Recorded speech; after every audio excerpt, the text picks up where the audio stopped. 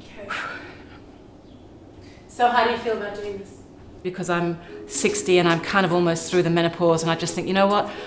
I haven't got that much longer left here. Fuck, I've got to make every single second count. Can you talk about the assumptions that people have had about you and who you are based on how you dress?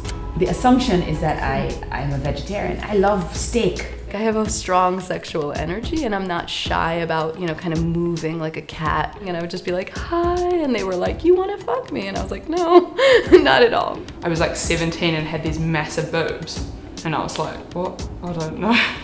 Didn't even like really know how I thought about that or what to do with them. And insecurity sells. Like, what would the fashion industry look like if every woman liked what she looked like and wasn't preoccupied with how to make herself look more this or less that? What has been your biggest struggle?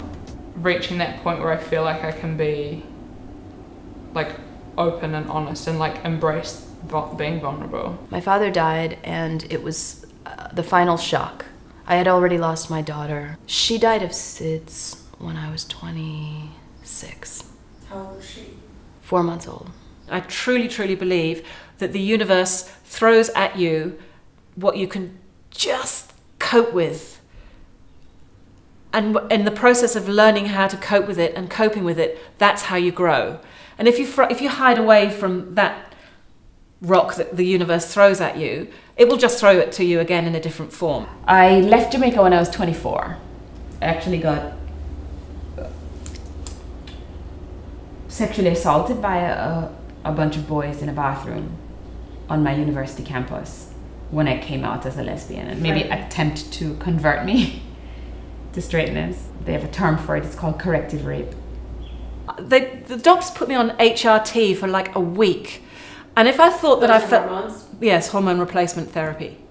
And if I felt like there was an alien in my body when menopause hit, there was a whole fucking world of aliens in my body when I took this HRT. It was like, what is going on with my body? So I mean, what is the benefit in skipping over anything? As I grow, I feel less and less vulnerable. I feel more and more like my insides get to be like right here, like out, because I don't feel threatened by the world. Or people would be like, but I thought you grew up on the Upper East Side. Like, I'm just like, I didn't, you know?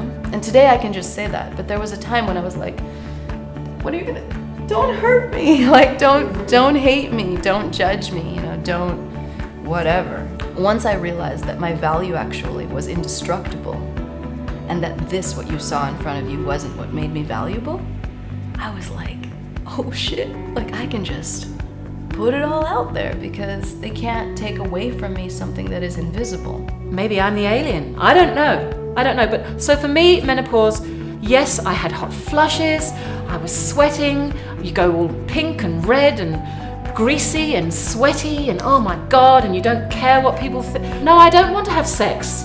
I'm really, really sorry, but actually, it's fucking painful. I'm not doing it anymore.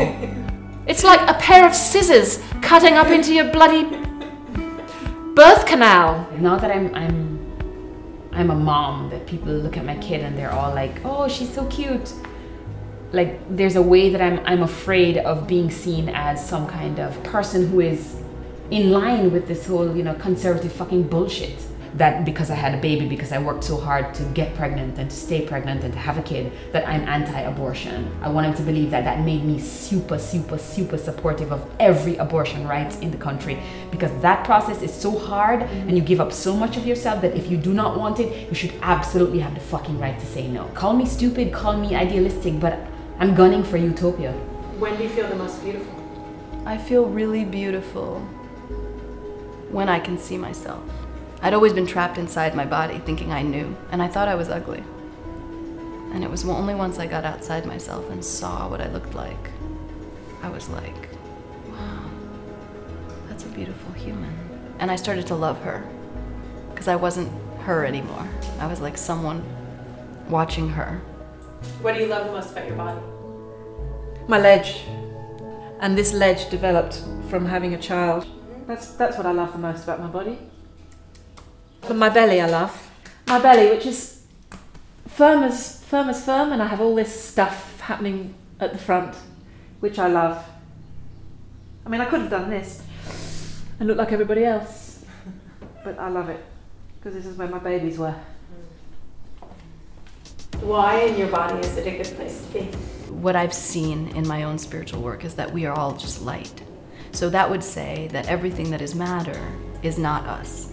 So my body is the thing that allows me to remember what light is, because if it wasn't for this body, everything would be light, and I wouldn't know that of what I was. So I feel like this body is what I'm not.